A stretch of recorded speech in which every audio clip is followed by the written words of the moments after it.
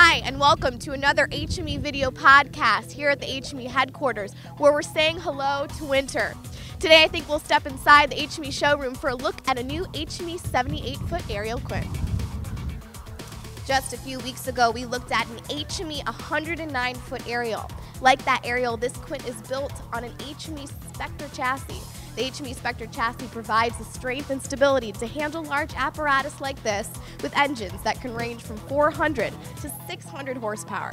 But for all that toughness, it's still very maneuverable and agile. The HME Spectre chassis provides a 100-inch wide cab and low-profile doghouse, allowing enough space for up to 8 firefighters, along with easy access and egress. While this quint has a 78-foot ladder, HME aerials offer a wide range of ladder lengths from 61 feet all the way to 109, with 2, 3, and 4 section options. The HME Hydro technology really gives this aerial quint the power to operate as a dedicated pumper. It has a pump rating of 2,000 gallons per minute with a 480-gallon tank. It is also equipped with ladders and storage systems to fill its role as a pumper.